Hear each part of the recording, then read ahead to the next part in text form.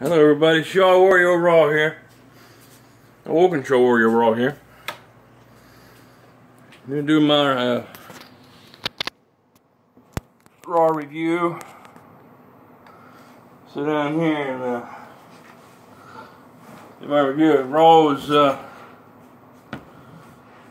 pretty good tonight. Get to the rating. I'll get to what I rated it later. So Raw begins with Alexa Bliss in the ring and Kurt Angle, and Alexa Bliss wants to celebrate her becoming WWE champion. Let me try that again. The Raw Women's Champion. I'll get it right in a minute. And so Kurt Angle and Alexa Bliss is out there. And then Ronda Rousey comes out upset about Alexa Bliss cashing in her Money in the Bank briefcase. Just attacks Alexa Bliss.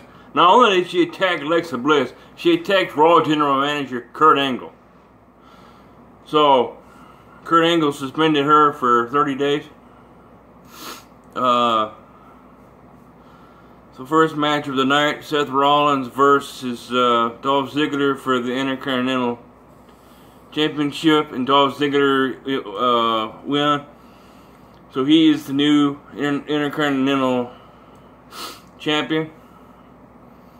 We had Bobby Roode versus Kurt Hawkins.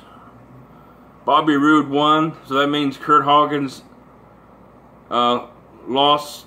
Got another match added to his losing streak. He's at 201 matches lost. It's pretty crazy. Then we had a tag team match.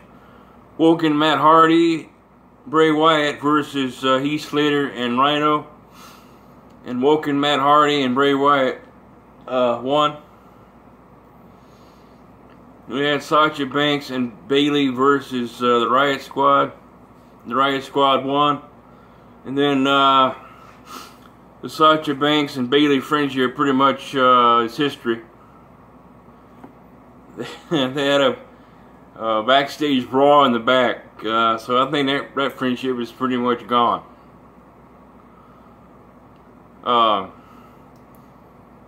Then Roman Reigns and Bobby Lashley. As you heard me correctly, Roman Reigns and Bobby Lashley teaming up to face the Revival. And Roman Reigns and Bobby Lashley won. So a pretty good show tonight. I give it a 6.5 out of 10. And it wasn't really the best show, but it was really good.